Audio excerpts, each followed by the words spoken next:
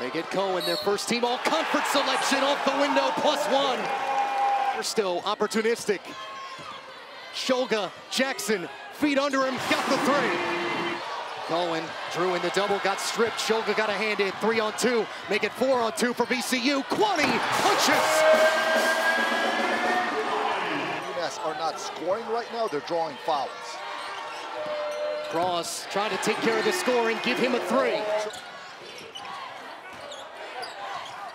But a little more depth again this year for him. Bamasil steps into the triple. VCU leading again. At one end, lob almost went into the basket. Other end, UMass can't convert. Jackson, the run out, and the finish. UMass 0 of its last 4, 1 of its last 10. Bairstow obliging from the left wing. His first 3. Momentarily a little miffed. But they get the entry, cross, miffed no more. Cut off by Diggins. Bamasil off the bounce and the bailout from distance. Bamasil flashes, rises and hits. Jingay, Diggins off the bounce, got a look and canned it. Cohen and Thompson, the only starters out there. Jackson, big drop off, bigger finish. Lowell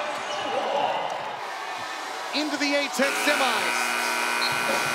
For the first time in the Ryan Nodum era. VCU 2 wins from the NCAA tournament with a 73-59 avenging of their regular season loss to UMass.